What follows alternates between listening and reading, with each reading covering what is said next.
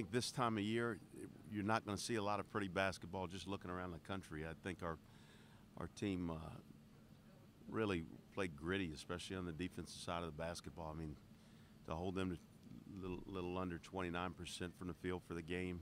I think it was a little under 24 from three. You know, that's pretty indicative of pretty good defense. We had a lot of kills tonight. We had a lot of situations where we were able to stop them in consecutive possessions and rebounded the ball well to finish out those plays. A lot of steals. So defense, I thought our defense really gave them problems, especially the fact that we switched 1 through 5. Our big guys, especially with Bryce and Rashawn, did a really nice job on our rotations and switches. Yeah, I felt like this win was very important because in past early in the months like this, we wasted a lot of games. We had a lot of early losses that we shouldn't have had, so I felt like this game was very important. I mean, I felt like I owed it to my team to get hot. You know, they believe in me. They're telling me to keep shooting my shot even when I was missing early in this year. So I just felt like I owed it to them to make some shots.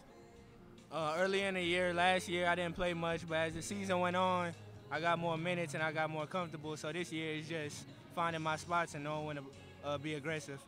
I was really pleased to see Hameed Ali step up and knock down shots. I think he was 6 for 12 from the field tonight. That's important for our point guard to be able to knock down open looks and get the ball to the middle of the floor and into the paint so that we can distribute the ball and spread it around. So I was really pleased with that.